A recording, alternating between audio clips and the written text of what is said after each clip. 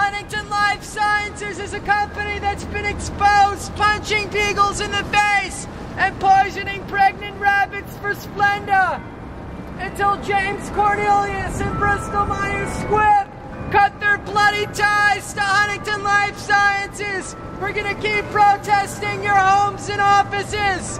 500 animals died today. Bristol-Myers is to blame. 500 animals died today. Bristol-Myers is to blame.